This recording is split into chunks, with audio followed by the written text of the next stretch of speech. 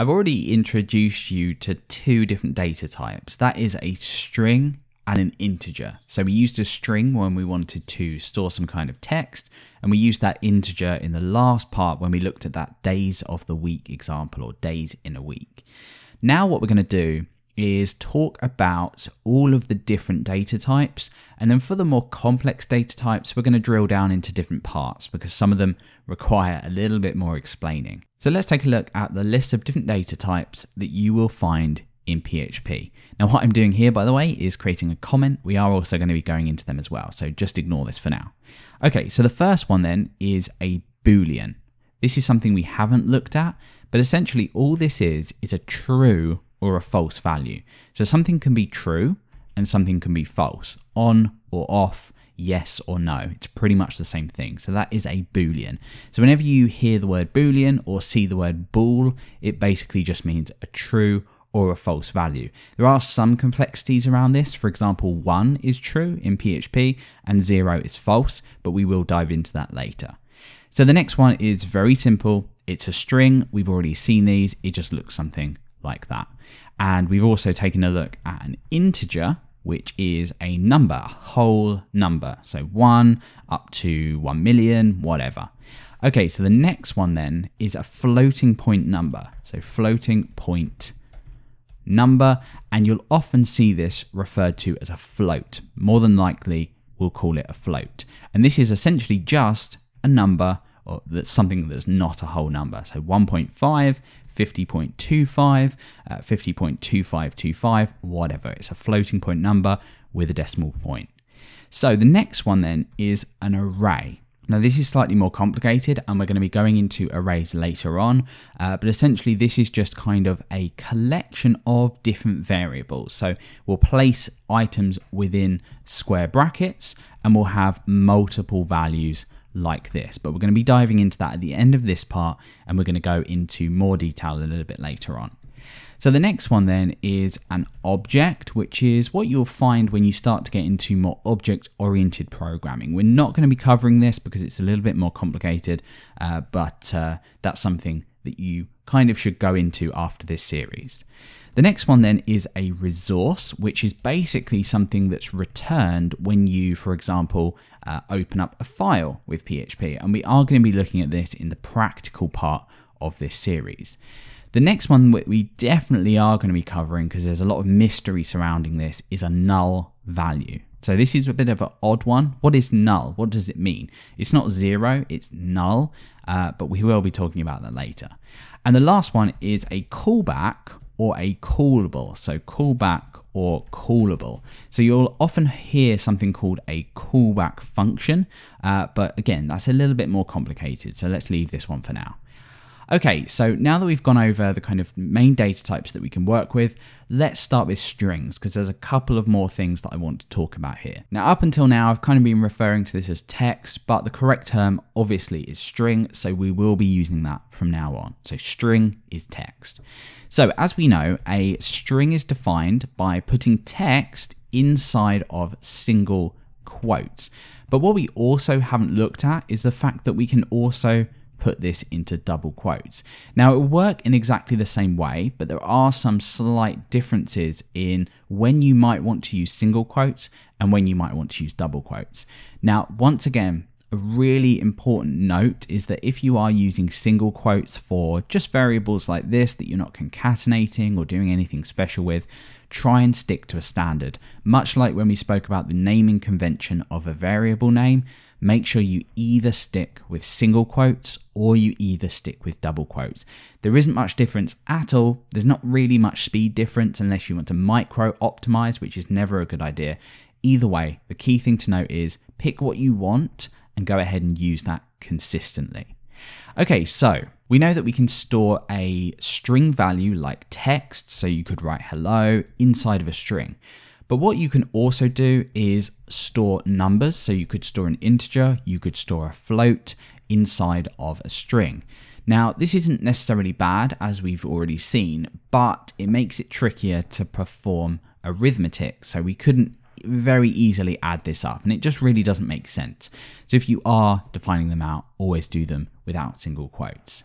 Okay, so let's take a look at some of the problems that we'll find when we work with strings, and then we'll go on to the rest. So if you use single quotes within a string, so for example, let's create a message just here, then you'll find a problem when you want to use single quotes within that string.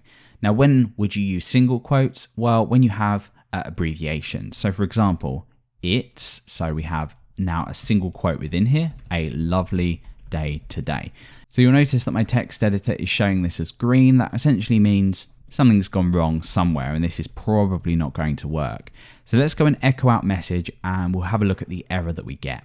So if we go ahead and refresh, you can see here we get a syntax error, unexpected S, which is a string, on line 3. So let's go ahead and take a look at this. On line 3, we have an unexpected S just here. Now, the reason for this is that PHP is saying, well, you've started a string here with a single quote, and you've ended a string here with a single quote. What I expect to see is a semicolon. Now, of course, what's happening is this isn't an end of a string, it's a string within a string. It's an apostrophe that we use for an abbreviated word. So how we get away with this, if you're using single quotes, is we escape it using a backslash. Basically, all this means is that when PHP interprets this string, it will say, oh, I found a backslash. That means that the next string shouldn't be taken as a literal string that we're using, or literal character that we're using as part of PHP. So now that I've done that, notice that it works. So if you are using single quotes, then of course, go ahead and escape any single quotes within that. Now, if we were to switch this over to double quotes, we don't actually need the escape character. If I go ahead and refresh that now, you can see here that we actually see the escape character because it's not required. So PHP has just left it in there for us. So if I get rid of this, go ahead and refresh, notice that it works, and we now have the result that we were after. Now you might be thinking, well, why don't you just always use double quotes? Surely then there's never going to be a problem. Well, of course, sometimes you may wish to use double quotes within a string. So again, you've arrived at the same problem. So for example, if I were to get rid of this and say, she said, learning PHP is fun, then what we've actually done is created two double quotes here within double quotes. So again, we're going to see a similar error. So unexpected learning, because this to PHP seems like it would be the end of the string. So again, we just go ahead and we escape each of them. We need to escape the last one because it's kind of looks weird, but it's the end of a sentence here, and we may have something like a dot. So if we refresh now, you see we get the result that we need. Now again, if we were to use single quotes, we know that we don't need to escape this because we're placing double quotes within single quotes, and we get the correct result. Now, I said earlier that you should keep consistency when you're working with strings, so you should maybe always use single quotes or always use double quotes. But let's say, for example, at some point in our code, we were creating a name. So let's say Sally here, and we wanted to build up a message to say, Sally said learning PHP is fun. Well, in this case, it's perfectly acceptable if we were, say, using double quotes elsewhere to then go ahead and use single quotes if it makes life easier. There's nothing necessarily wrong with doing that. So in this case, we know about concatenation, so we can say name, we can concatenate on, get rid of that X because we don't need that. Sally said learning PHP is fun. We've used single quotes here because it's easier to use these double quotes inside, but we've used double quotes here. So say we were always using double quotes, then we would use single quotes just for this particular case because it's easier. And there we go. We see that result just there. Brilliant. Now, the way that this is sometimes useful is if you're working with outputting or using HTML within variables. Now, if you're not too sure about HTML, that's absolutely fine. But in HTML, we define out a link that we can click using an A tag or an anchor tag.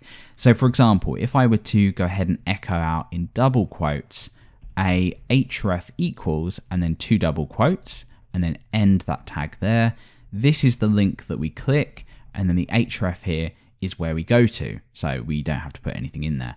Now what's happened here is because we're using two double quotes inside of here, it kind of gets a little bit messy to go and escape things. See how that's not as readable now? And of course in here would be a link to say google.com or something like that. So again, it just looks a little bit messy. It works now. We can go ahead and click on this and go through to Google.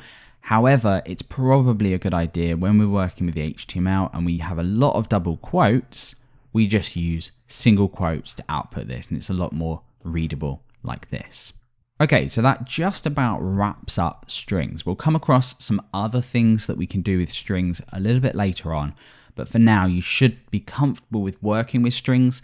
And like I said, go ahead and pick either single or double quotes, use them consistently unless it makes sense to switch them out. Okay, so let's jump on to the next video where we're going to look at integers and then we're going to look at floats.